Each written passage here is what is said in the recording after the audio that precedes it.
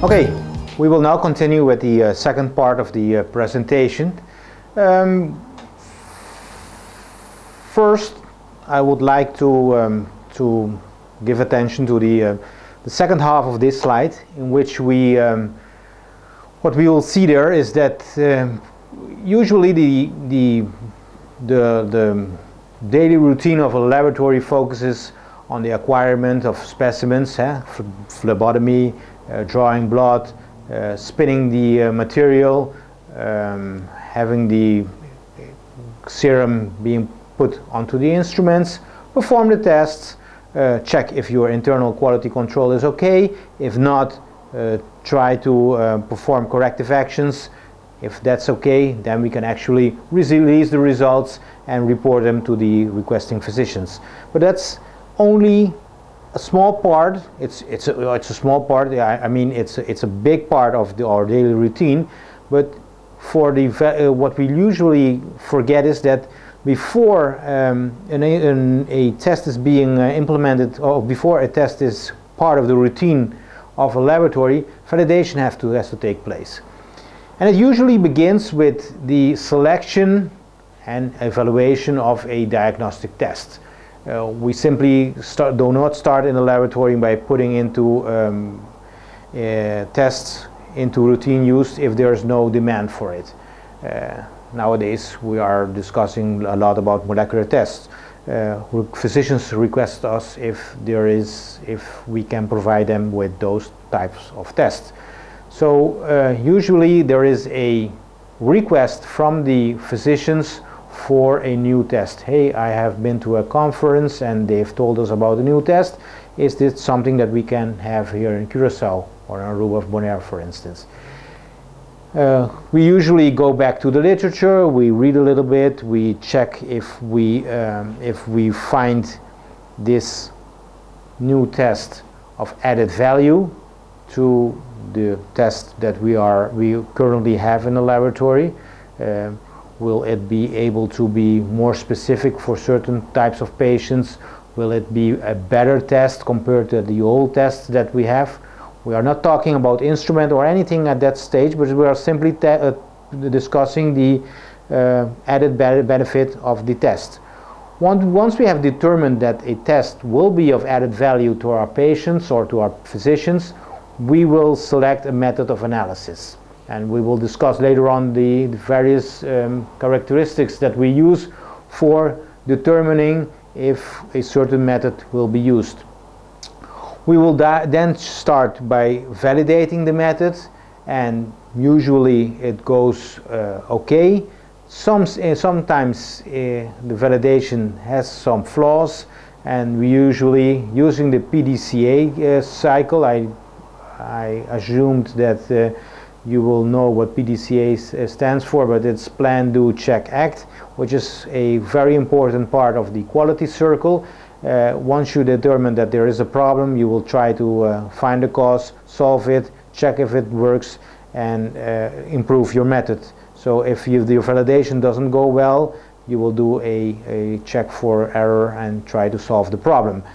After you have validated the method, you will implement the method, and you will write SOPs, provide training, and then the method is ready for routine use, which is the second part of this slide.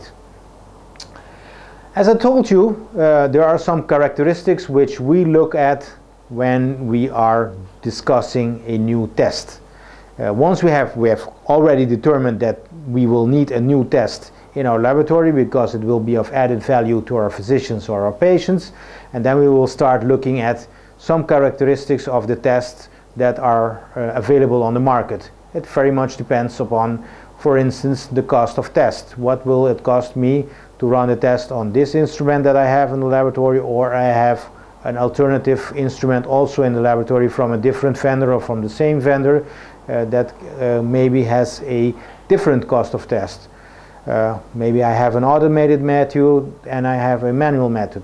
Those are things that you will usually try to decide for yourself which will be more cost benefit for you. Sample type.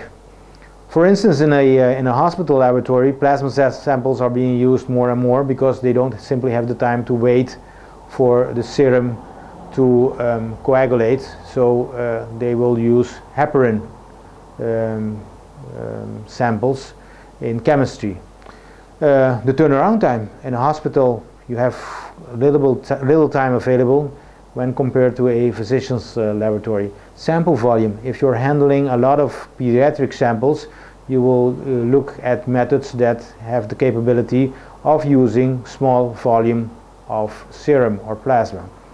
The instrument and personal requirements, if it's something that you are using on an instrument that you already have, it's much easier than that you have to bring in a whole new instrument.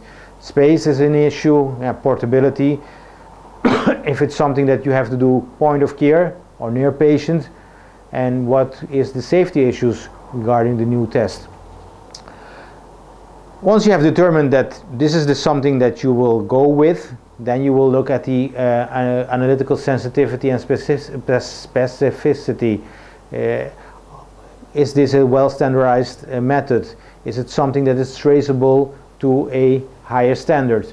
How about the calibration? Is it something that you have to do every day, once a week, twice a week? And robustness.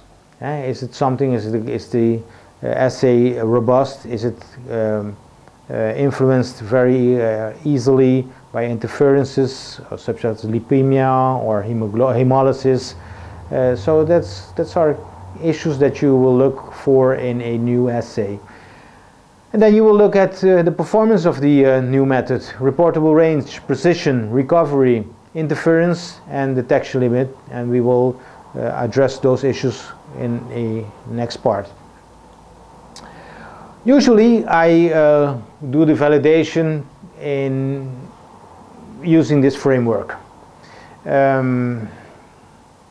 I've told you before that we try to be as simple as possible with the validation here on the islands, which means that there are parts of the validation which we saw a couple of slides ago in the ISO 15189 standard that we usually do not perform in the laboratory here in the islands, simply because it will take too much effort, which you will not, and it doesn't give you back a better test.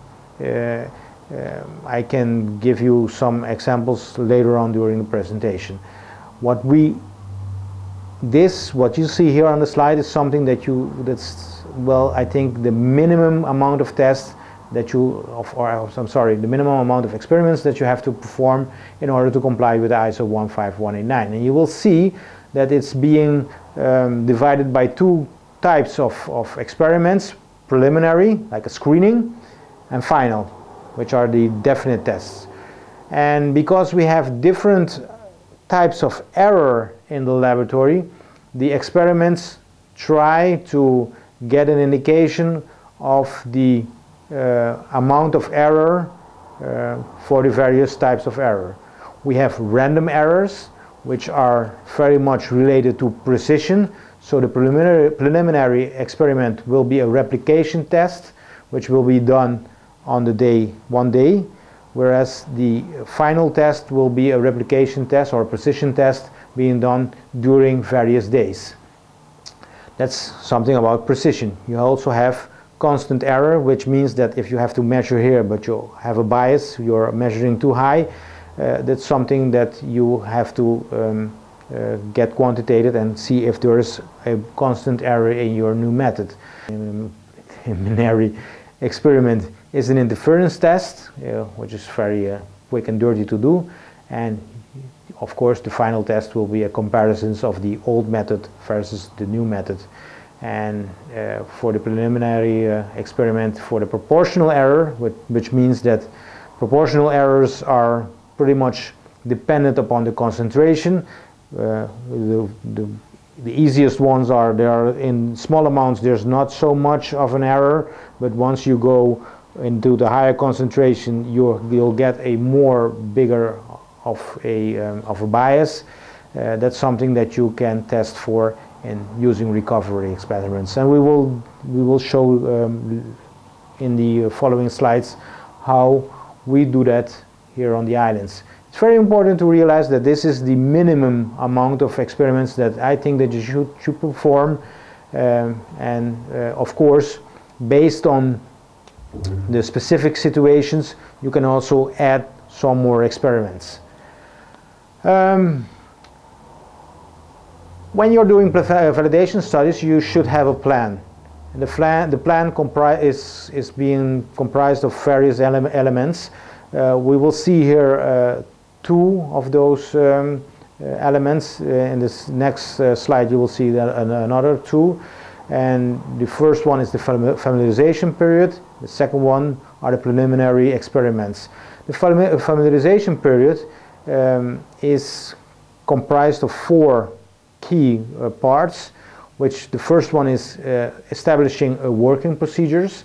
For you guys as a technical support from the manufacturer, it's important to realize that you have to give the customer the chance to come familiarized with the working procedures so that he or she is capable of performing the test by itself.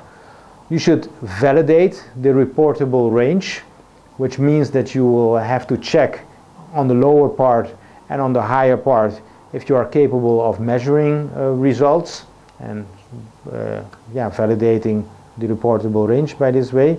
And you have to check calibration. Did the calibration went well, document it, and check the detection limit. The preliminary experiments, as we have said before in the earlier slide, you have to perform a within-run replication study, an interference study using hemoglobin, icteria, and lipemia as three main elements for determining if there are interference in the new test. I shall tell you up front that it's something that we usually do not perform.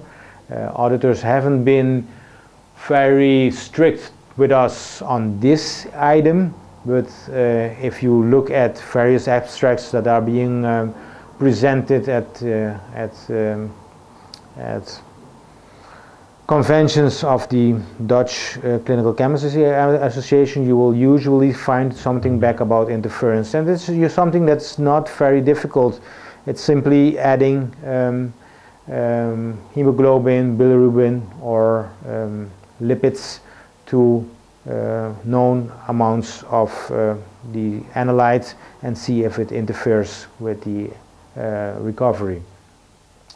Now, you should also perform recovery studies. I will discuss that a little bit later on in a further slide.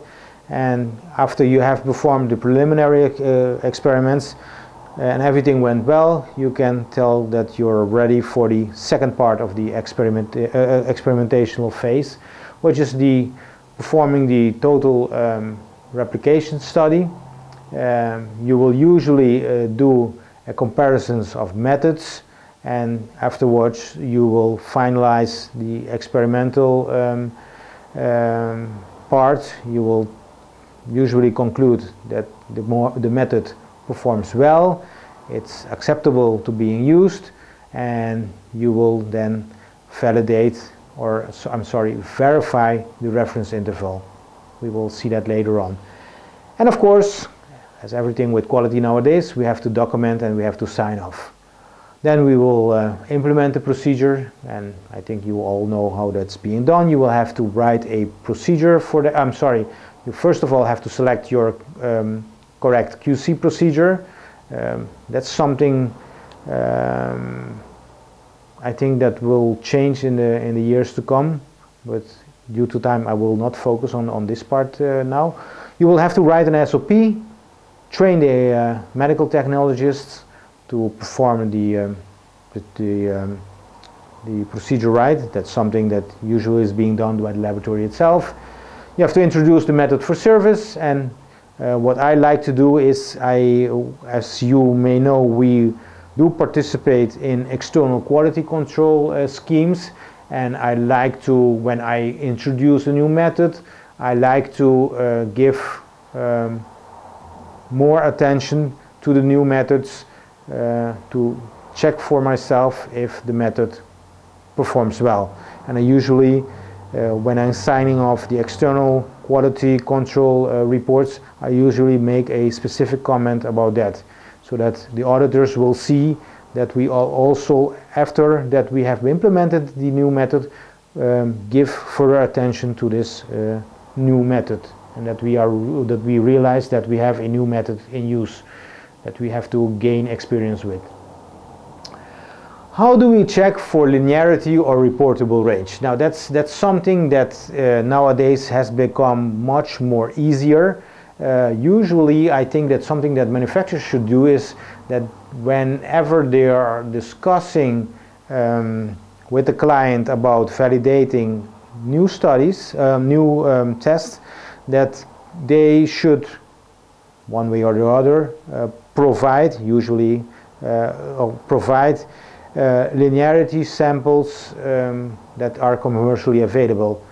An alternative is that the laboratory will use patients' samples that are of a high value, and that you simply dilute to a lower concentration. And so you can demonstrate that the method performs linearly, and that you can use that whole concentration range as, and then you have verified the concentration range, and that you can report results in the reference range, in the reportable range, as was being stated or claimed by the manufacturer. How you can do it, you can see here on the slide. Usually you take 4 or 5 levels. If you're using patient samples, you're using a high concentration, which you mix with a very low sample, a 0 sample.